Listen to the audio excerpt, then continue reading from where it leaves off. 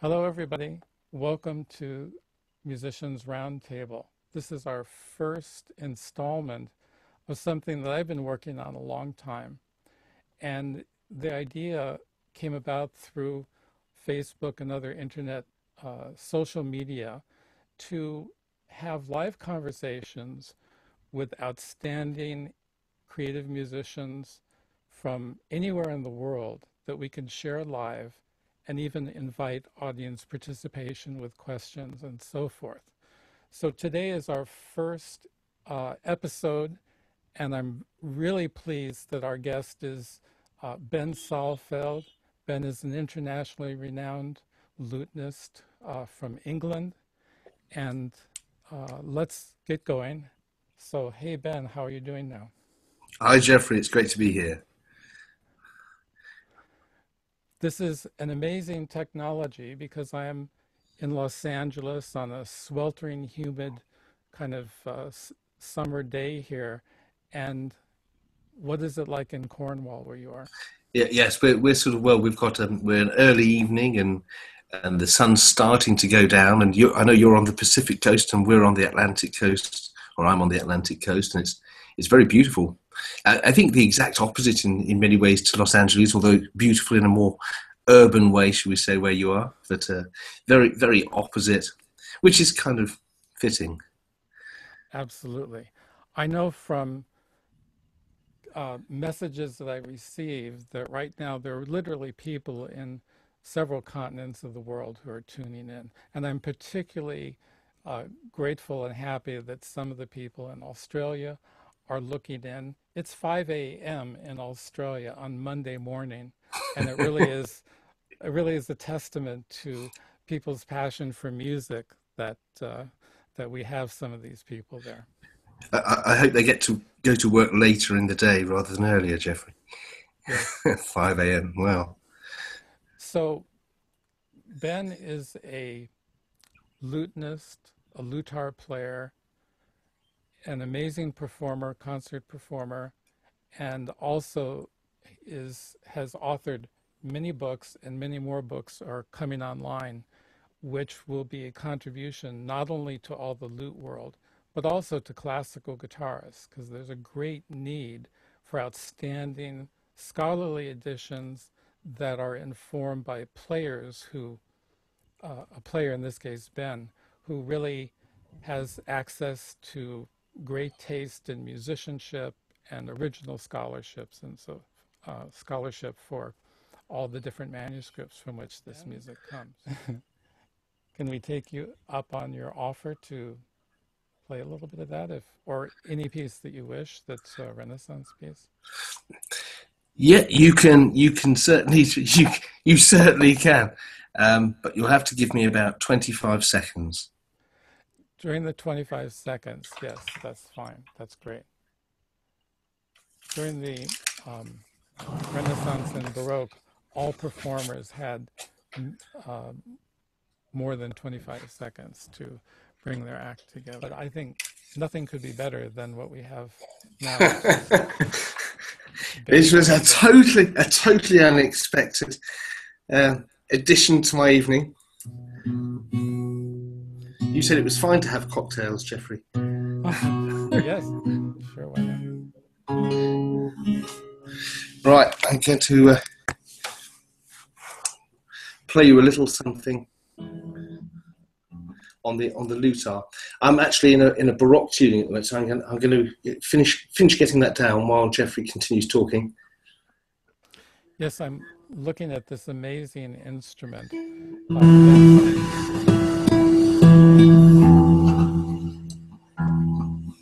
And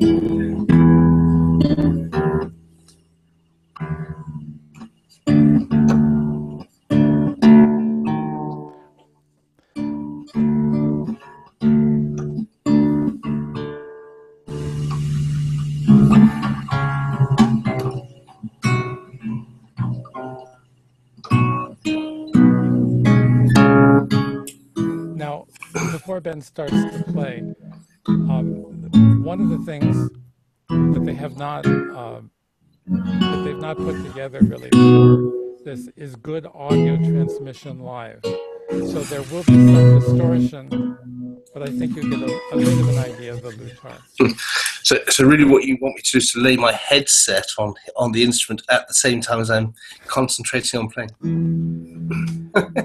That's Do you think?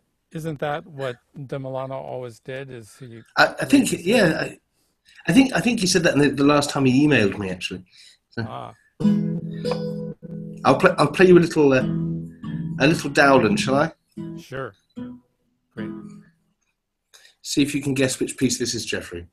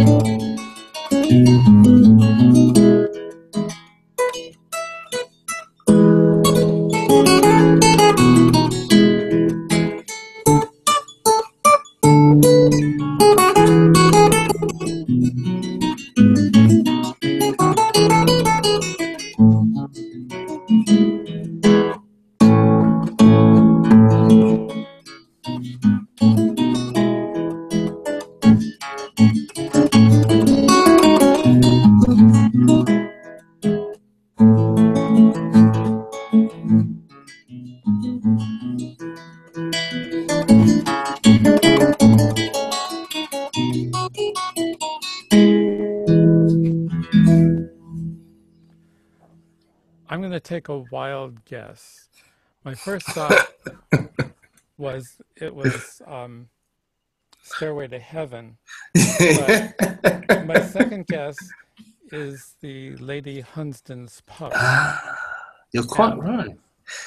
I love the Elizabethan titles for music. You actually don't even have to play a lot of the music. You can get in a really fabulous mood just by looking through the lute books and just reading the titles and savoring all these amazing things. Yeah, I think what my favourite title is probably of the Dowland ones in particular is "The Most High and Mighty Christianus the Fourth, King of Denmark, His Galliard." I just think, yeah, high and mighty. I like that. I I think want that to be high. I want to be high and mighty, Jeffrey. Can you arrange that for me? um, we're working on it. I think that he was probably applying for a job with that particular piece. You're not wrong, actually. He got the job as well.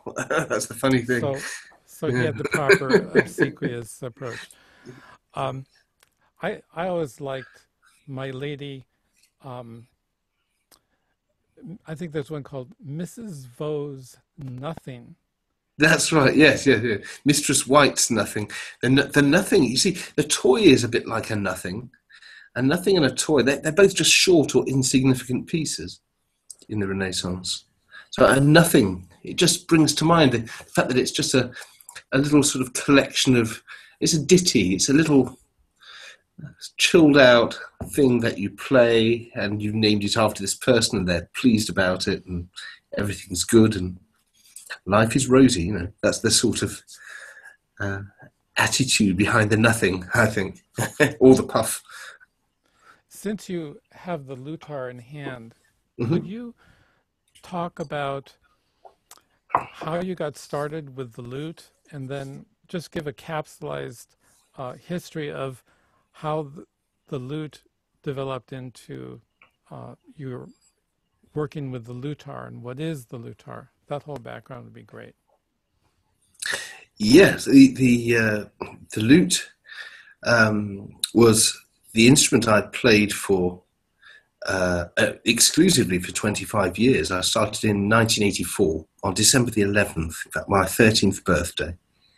And I took pretty much like a duck to water to lute playing. My younger brother's guitar teacher was primarily a lutenist in his early days, and I didn't want to be the third guitarist in the family. And so I took up the lute when he suggested it, and it worked very well. And I played that my first lute for I think 2 or 3 years before finding the lute that I would eventually play as a concert instrument for many years. Which I have. I'm going to show you the lute in a few minutes because I brought it from the other side of town. She's in sort of semi-retirement now, and then.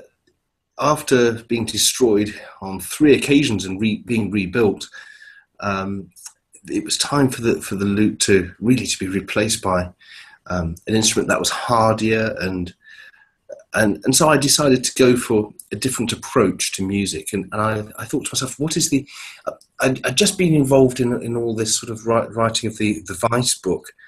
And I'd noted that he'd complained about how there weren't the right instruments to play the galantery, the minor dance forms in the sonatas. And I remember thinking, this is the same in my opinion, with lutes, is that they're fantastic instruments. There's everything about them is right, but they have these really, really dodgily low tension, deep basses. And when you're trying to play for a large audience and you want to, really sort of go for it on your basses, you can't. You have to be careful all the time. Be very careful. And I wanted to design an instrument that would work and would have been the instrument of choice, I think, of the Renaissance, that I could use in concert touring, that would be hardy, that would have a larger sound, but still retain the sweetness of the lute. And so a friend of mine who's also a very great guitar maker, Puffe, who's down in what we call the far west. I'm up north in Truro, which is about 40 miles from Land's End, and he's down west, which means he's about 10 miles from Land's End. And so I went down west to see Puffe, and we spent some weeks working on a design of an instrument, starting with the sound that we wanted to develop, and then working the look around the sound afterwards and around convenience. So we went for something that looks a bit like a guitar. It's got this, but with a very narrow waist. It's also semi-acoustic, so when they call me to play Wembley Stadium, I can do that. And we have these American, you'll be glad to hear, American, Jeffrey, pegs, which actually have a gearbox mechanism inside. I don't know if you can see those. And it's 10 courses. The first 6 strings on here are single, and the rest are paired with octaves. And the sound is, because of the way it was developed, the acoustic development is something like 30 or 40% louder than a classical guitar in the average concert hall, from what we can gather. And unlike a lute, amplifies really, really easily and really well. Plug her in, get your stack Marshall amps, and away you go. And you actually don't lose quality of sound unless you really try hard. Whereas with the lute, you can spend hours just trying to get the sound right if you're amplifying. And so this is built using lots of very modern ideas, new ideas, especially around the strutting, which is a trade secret I'm not allowed to go into, and around some of the materials used. For instance, most of this is held together with carbon fiber rods rather than animal glues. There are no animal glues involved. It's entirely okay for vegetarians and vegans to use this instrument. The carbon fiber rods are what were used to hold my lute together when she was rebuilt after being destroyed by various airlines, one particular German one, which we shan't talk about, but which begins with the letter L. And so this is effectively for me the start of what I call a modern renaissance in lute playing. And I'm trying to spearhead a drive towards performing and producing music in different formats, in different ways, in different mediums, that's accessible to ordinary people, that is taken up by guitarists and non-instrumentalists as well. The idea... Sorry. I was just going to say that historically, the first 10 chorus guitar I heard was played by Narcisco Yepes. And do we have to talk about that? No. Okay. I always hated the sound, and the first 10-string instrument that I thought was superb was the sound of this lutar. So I really have a lot of admiration for this. It also brings to mind that people could say, well, it's the 21st century and this bears no relationship to historical instruments. Only in a very small sense could you argue that. I would say that if you take the example of Bach, Bach was someone who was fascinated by all instruments, and he worked to invent instruments. His sixth cello suite, for example, was written for a 5-string cello. I didn't know you. I've learned. I always learn something every time I talk to you, but I didn't know that one. 5-string cello. And so the 5th string was a perfect fifth above the highest string. And he was also one of the great technological people, and it is well known he was an expert in organs, organ repair, organ construction. So I think that had this instrument been transported to one of the wonderful evenings that we would all have loved to have been present in, when Bach would get together with his friend Sylvius Leopold Weiss, I have no doubt that they would both be playing this instrument with great relish and enjoyment. Yeah, I think Bach might not have done. I think he would have sat and watched and tried to look cool because about it all. Because my theory around Bach with the Lautenwerk is that this was an invention to a harpsichord that sounded like a lute. Because although he owned lutes, he wasn't a very great lute player. And that it would be an instrument that he would play as a keyboard that sounded like a lute. So he could play his lute suites, as we call them now, these pieces that were to see how they would sound before they go out to be played on lutes by people like Weiss. I can see it. So I think he would have sat there and gone, what woods are involved in this, and I love the idea of the tuning pegs that have a gearbox, and great, this is cool, and so he would have said to Weiss, give us a sonata, Sylvius. Exactly. Well, my theory, which may be subversive and as usual immersed in the kind of lack of true historical knowledge that I'm blessed with, is that some of Weiss's great pieces may have come after evenings of making music with Johann Sebastian Bach. Some of his music, for me, and you've corrected me in the past a little bit on this, but some of his music seems so far above his average good Baroque lute music that I thought, well, he probably got some nice inspiration and maybe some cool ideas from Johann Sebastian. I think also the other way around. Not wanting to sort of fight the lute player's corner overly, with unfair sort of bias, but there's certainly one.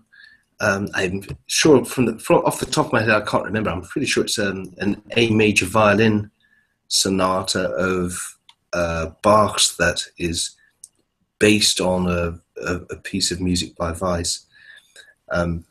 You'll probably know which one that is because I know you have a sort of a mental catalogue of every piece of music that was ever written.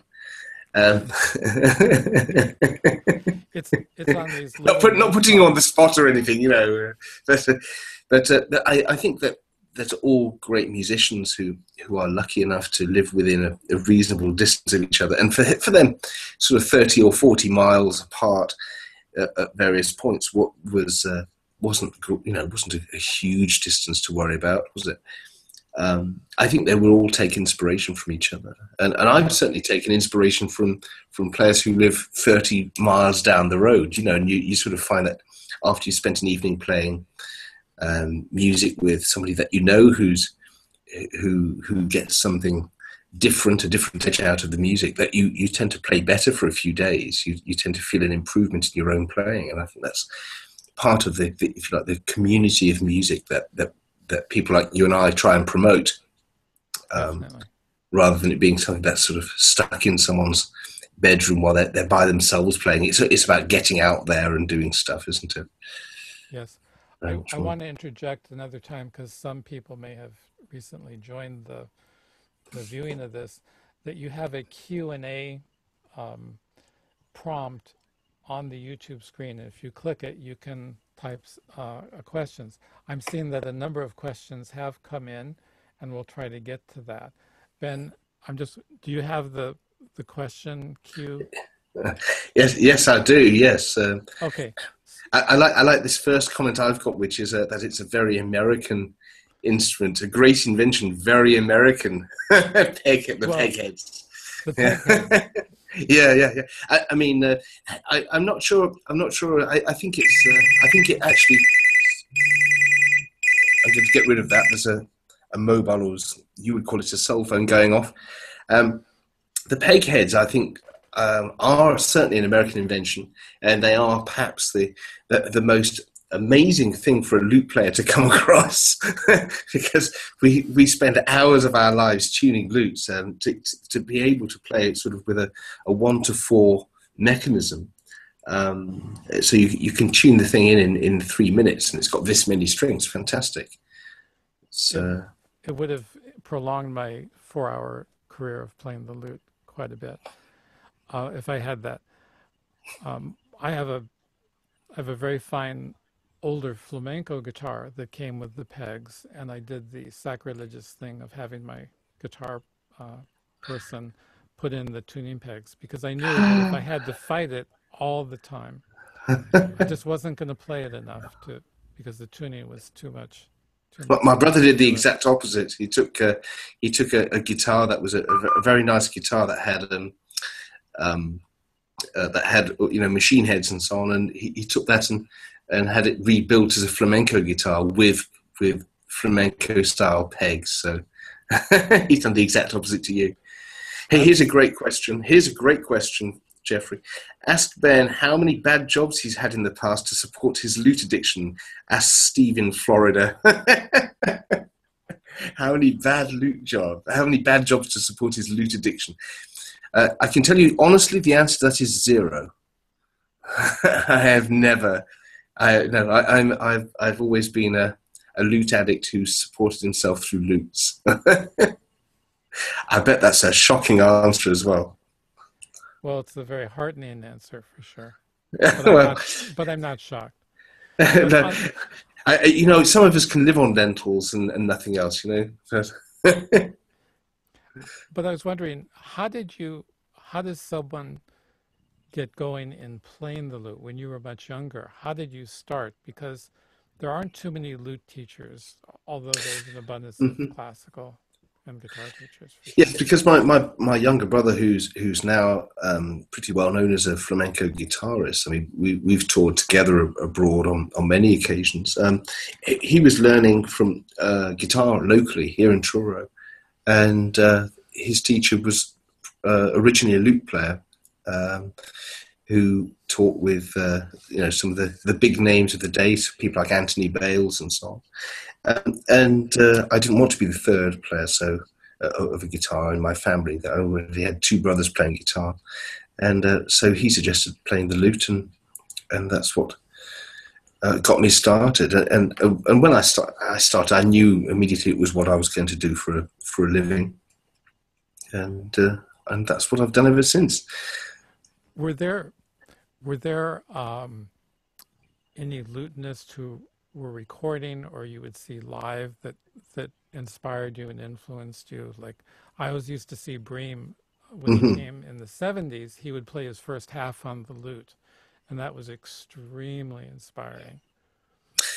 Yes, the Julian Bream was the person that I first heard playing lute, and he was the person who in the 70s, when I was a child in the 80s, was the person who played the lute as I saw it, with aplomb and with style and charisma. You've got the same problem I just had. You've got phones going off all over the place now. Um, and so Bream was the lutenist for me, and as well as the guitarist. And I remember seeing him in concert many times over here. And when I was 18, I was lucky enough to go and play music at his home and play music for him. And we sort of sat and drank Earl Grey tea together and chatted about music. And that was quite an afternoon to remember. I would think so. Yeah, Wow. that's one I'll be telling my grandchildren about. Not that I have any yet. So, but yes, Julian Bream was definitely the person who inspired me the most. And he said, I remember at the time when I met him, I'd had a lot of negativity from various people inside the lute world at the time, and about it's the sort of thing you can't make a living at. You have to do something else. Do this as a hobby. You're very good, but you know. And he said, "There's no reason at all why you can't do it." You know, he was very complimentary about my sound. He said, "I always remember the quote." He said, "You make a delicate sound, gentle but not too soft." And I thought, okay, he's saying nice stuff about me. This has got to be a good thing. And Well, uh, I yeah, saw Bream give two master classes in California, one in San Francisco in the early 80s, and one at least 10 or 15 years later in Northridge. And he was a really good teacher, but he was not someone ever to say things nice that were not accurate. That's an understatement. I thought you meant full stop. He never said anything nice, but as long as they were accurate, nice, that's good. Yes, I think I remember him saying that he didn't really like teaching, and differentiated that from masterclass. The masterclass is a very interesting thing. I mean, I've done a lot of those myself, where you spend time listening and really trying to get to the crux of a problem, or the crux of how to improve someone's playing in a short space of time. And it's a much more overall concept than when you're giving, I mean, you've given many lessons over the years. When you give lessons, say, on a weekly or monthly or whatever basis to a student, when you see them improve or not, and you're sort of having to talk to them about the same thing sometimes week in, week out. And the masterclass is really a different thing to teaching, isn't it? And I think the general teaching, it fits some people, and obviously didn't fit him very well. But the masterclass, I think he did. I think his masterclasses. I've seen a couple of videos of things, and so I've never seen one live, but I think they were very inspiring, and I think that's the job of the maestro in those situations, isn't it? You have to strut around and shout things normally, but he managed to get away without doing that. He Well, I managed think to get. he had great respect for all the people overall, and he was not averse to getting his hands digging in immediately in tremendous detail, or if someone had just a weak sense of the rhythmic structure of something, Yeah, yeah. he would immediately go to that essence. So it was great as an auditor. I just went to see him teach, to see the scope, the seriousness, and the passion with which he did everything. And there were great lessons and benefits just from that, at least for me.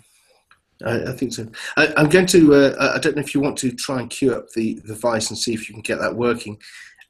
But I thought it might be interesting, as I went across town to pick up my lute earlier on, to show you the lute at the same time. Ah, so if you like, I'll reach across the room and pick that up. go ahead, and I will take another shot. Huh. Um, He's going to find this out that there was a button missing off his keyboard there. I'll be 2 ticks.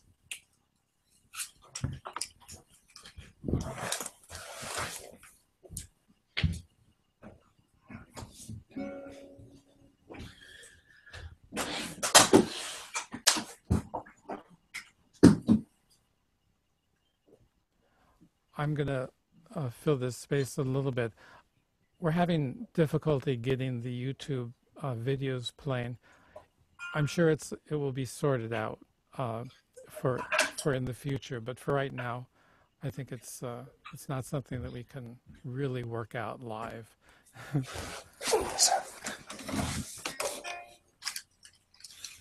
So here is the lute. Wow. Here's the lute, indeed.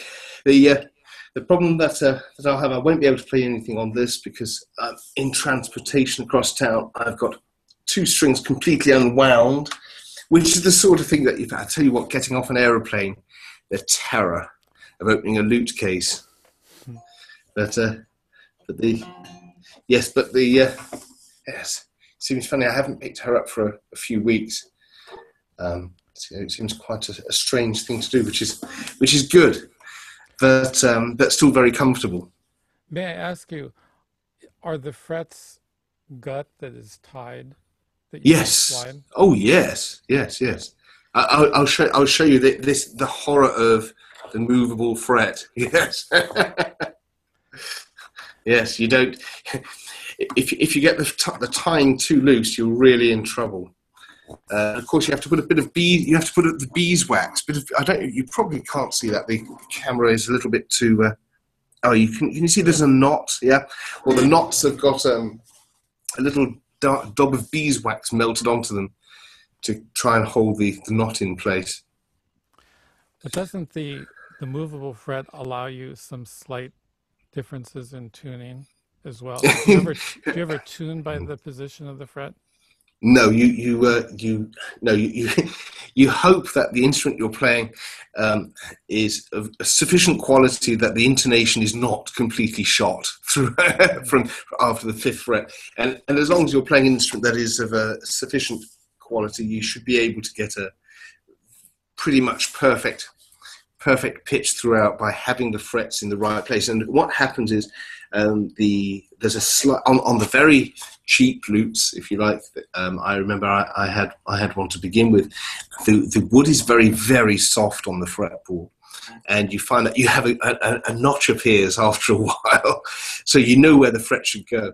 And even on a lute like this, which is a pretty exceptional instrument, there is there's an indent. I can feel it with my finger. I can't even in this case see it with my naked eye, that the indent, but I can see it slightly shinier there because it hasn't been exposed to the world. It's been covered by fret, and so you know where the fret should go. You can see this is a very clean instrument. I don't. If you notice, they're often very sort of green around this sort of area. And that's because the players have you rest the little finger on when you're playing. But I got into this habit from sort of age 13 of always washing my hands before I played the lute. So you have to be careful. You can end up with some weird OCD stuff with that, but we won't go there.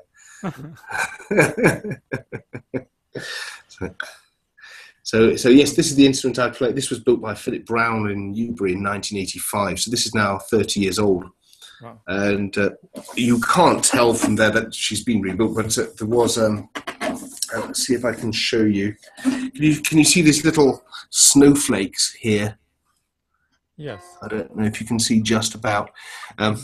They're covering up the ends of carbon fiber rods that are literally holding this instrument together. After when I went to play in Slovakia in it must have been 2 or 3 years ago, and got the instrument came through at the airport, and I got back to the hotel, opened up the case, and the fretboard was at an angle to, and the neck was at an angle to the instrument, and was sort of shoved inside it. You know, it had been dropped.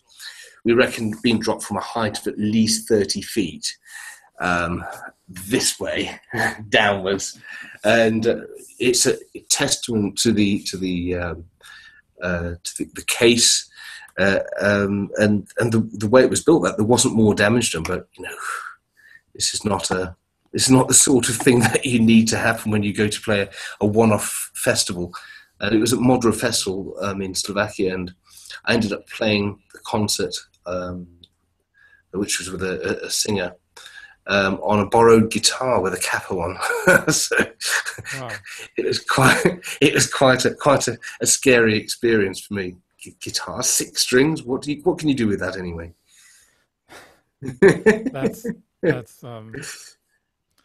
That's hard. I don't even want to think about that.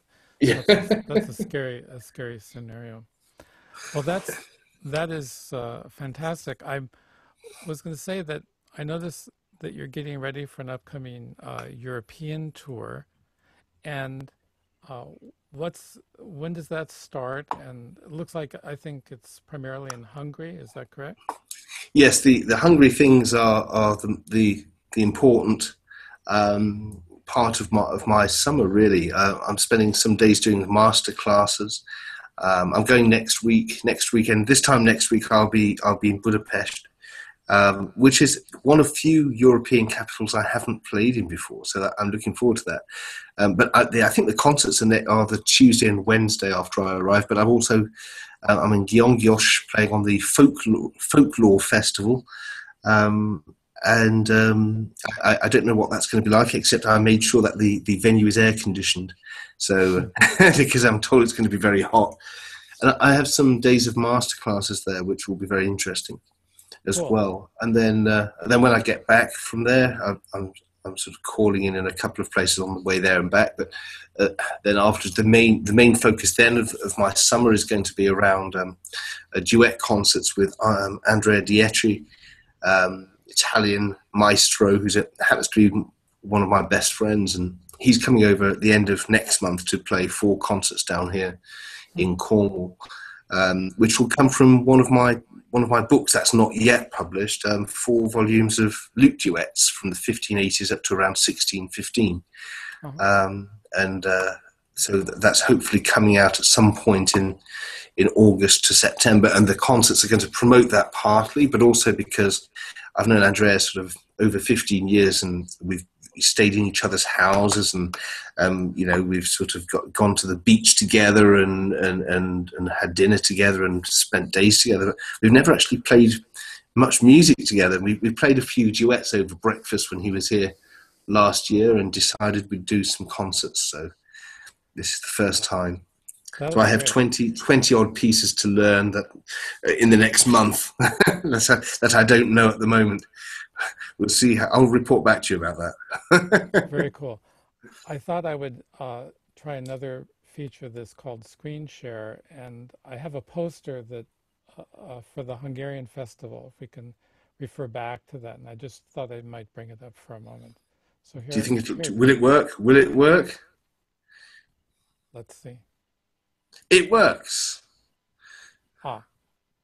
Very nice. Here we go. This is Gyongos, and I'm not sure what it says I'm doing, but it looks like the sort of thing I'd be going to. I'll be there anyway, July the 28th. I think Baratok Temploma is probably the place where I'm playing at 7 p.m. July the 28th. That's in 9 days. So that sounds about right. That's the Tuesday concert, and then the following day, I'm I think in Budapest, which I think is also a 7 o'clock concert. And in between, I'm doing lots of classes and so on, trying to talk about interpretation of vice and working on people's Renaissance ornamentation, how you can play Renaissance music successfully on guitar. The answer is buy a lute. You can, of course. I'm being told you can actually play Renaissance music very successfully on guitar. The main criteria are love of the music and a guitar that has a nice tone.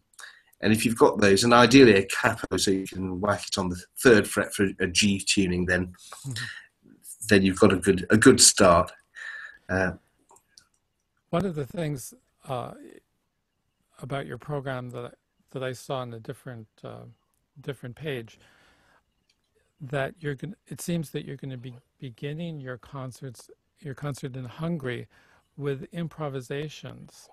And can you talk about I'm very interested in the role of improvisation in Renaissance and Baroque periods, and how mhm. do you approach that for your own concerts? Well, it's a bit of a strange one, really, because I don't consider myself an expert in improvisation by any means.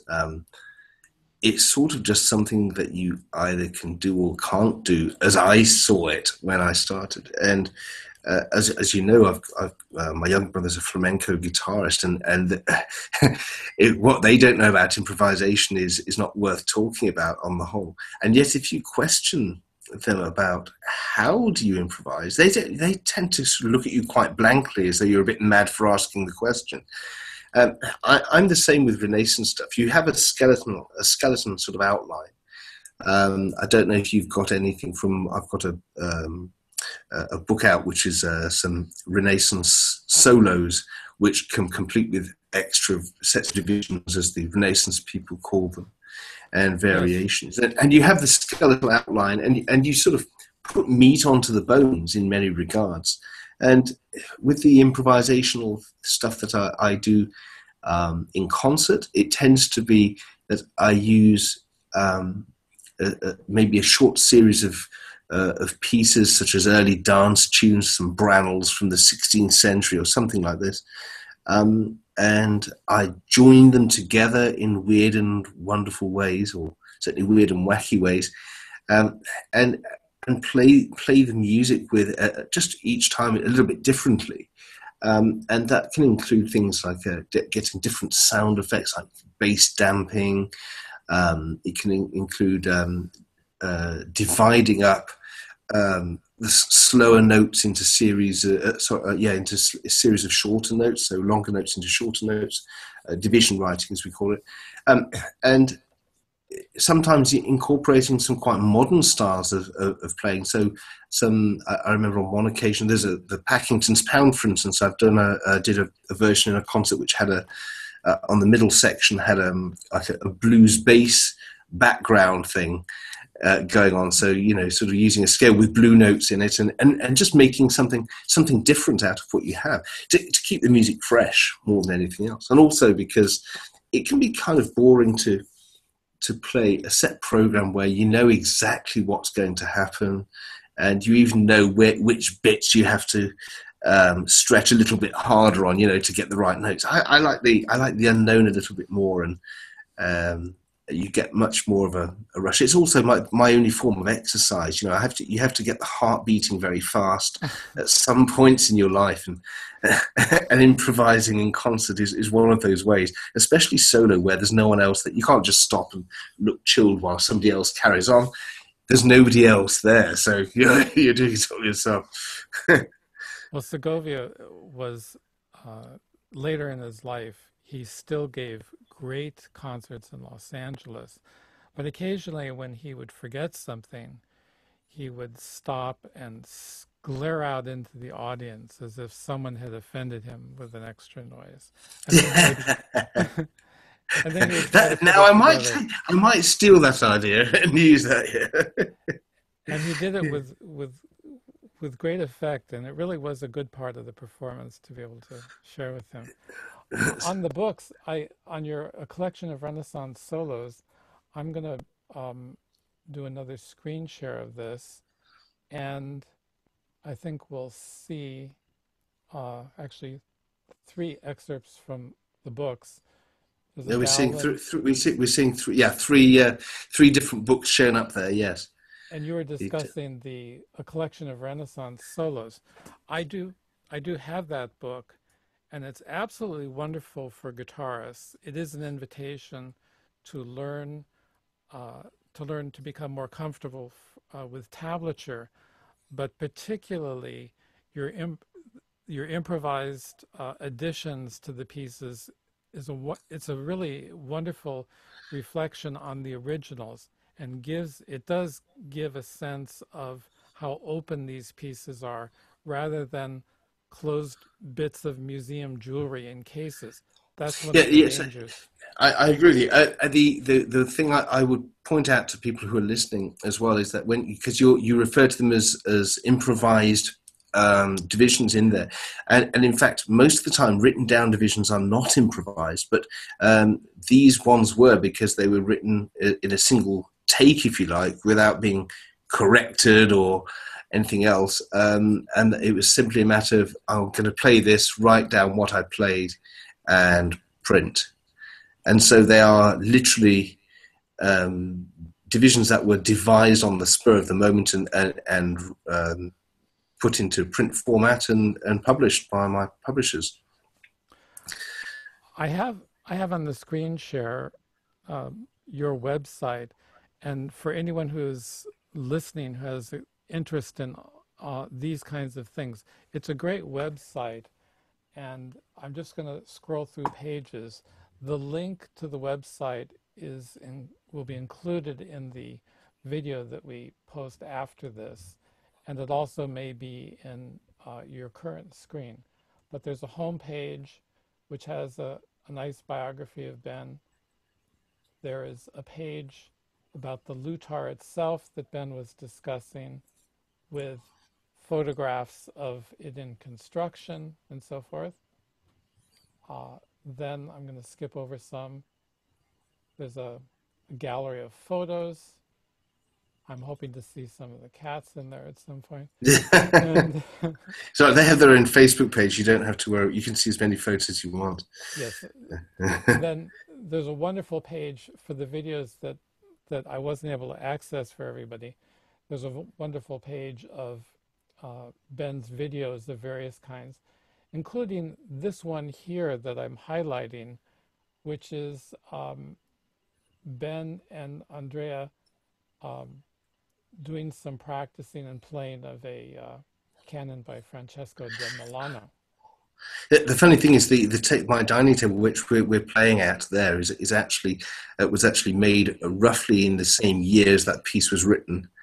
So the dining table is early 16th century, and we played early 16th century music at it. So that's kind of Yes. nice feeling for me. So if you are a big aficionado, for instance, of Giuliani, you need to get a dining room table circa 1809. Exactly. And spread your Giuliani scores on that. Yeah. I think for me, one of the most exciting parts of what Ben has been doing is the publications. And we had already looked at this page a little bit. I'll scroll down just as a quick view. There's this Bach collection that is being added to, but there's wonderful version of the fugue, BWV 1000, Prelude Fugue Allegro, BWV 998, and performance version of the suite. These are lute players' editions, but I should say that as a as a guitarist, one of the things that is most difficult is for us to find really reliable editions that have scholarship, but also have been created by people who actually play the music. And so these are wonderful resources. They do ask of anyone who's looking at them to understand the tablature notation well enough. But with that in mind, these are wonderful resources, and I really recommend them tremendously to everybody. We're going to put, well, I think that within Ben's website, since it's all there are links to the publishers that sell the book, and they're available. I live in Los Angeles. They very successfully sent me some of the books over over the ocean. So they are accessible, I think, to everybody. I was going to say they send a special person on horseback in a rowing boat right across, and then he galloped across the United States, and it was still there with you within 2 years, I think, wasn't it? So that's pretty good. It seemed like a long time, and then once it got here, it seemed like no time at all. But that's the trick of sending anything overseas or to different continents.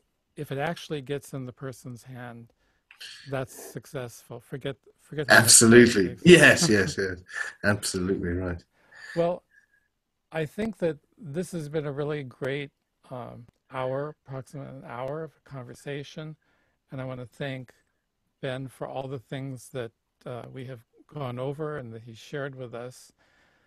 For those of you who have attuned, you can check YouTube, and we'll post some information as well on Facebook and so forth, so that you can, if you wish, you can go over the interview or parts of the interview, because there's so much in value for many, many people. It's thanks so much, Ben, for doing this.